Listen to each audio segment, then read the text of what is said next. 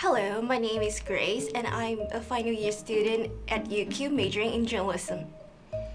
Hi, my name is Natalie Peluso and I have just completed my third year of a Bachelor of Psychological Science here at UQ. Okay, so if you need to earn money while you're studying, and a lot of us do, that's something that you can't not do. And you're here to study. So there's a balance that you need to achieve, right? And the first thing I think is to try and work with the timetable preferencing. So when you get an opportunity to request a particular tutorial or a particular lecture time, sometimes you get a choice of lecture time, but frequently not. It's just the tutorials. Try and schedule those clearly away from your opportunities to work. So if you're working in the evenings, have them during the day and vice versa. That's step one, so they won't clash. Step two is do that schedule for yourself, do that calendar, because you're going to have less time to prepare for the things that you need to do at UQ, and you're going to be pretty tired as well, having worked. So I know people in my psychology degree who are working full time while also studying at UQ, doing like 3 units at UQ. I have 4 children and I was doing the same thing and a research job. So I understand that it's hard. I guess the most important thing is to stay on top of your weekly staying on top of things is really important. So never let a week go by without watching a lecture. Never miss a tutorial. Never miss a tutorial if you can. For work, don't, because those tutorials will help you stay on top of the content. And then you're just going to have to schedule your time as best you can. And it's harder when you're younger because you've got a lot of social temptations as well. You want to try and make friends at uni. For me, that's less of an issue. I know for people who are working full time, they don't have that social life opportunity.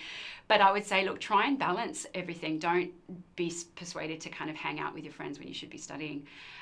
Really make a plan every semester so that you know when you're making the most of the time you do have.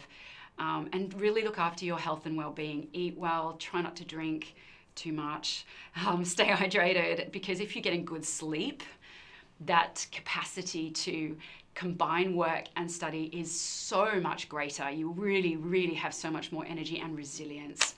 That's my best advice. So if you need a paid employment, but you can't do it like with the same time with your studies, then I feel like it's important for your time management, because if you can balance the two, then that's awesome. So you've got money and you've got like your study at the same time. But I've heard of like a lot of stories like you. Some of the students, they're working full time, and I know that they can do even better on their studies, but they're just getting a 4. Yeah. Or something, just like a very pass. So wow. If you're doing like this, so why do you have to work? Because I would say it's like a personal choice, but at UQ, they do have some of the financial support if you really need money, but you can't do it the same time with your studies, then you can just try to approach UQ or the UQ Union.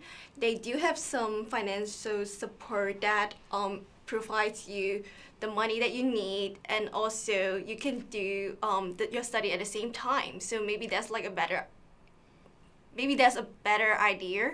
Yeah, especially if your studies are suffering, that's a fantastic option as well. And of course, if you're an international student, I don't know what the rules are for international students or for those who can't access financial support elsewhere.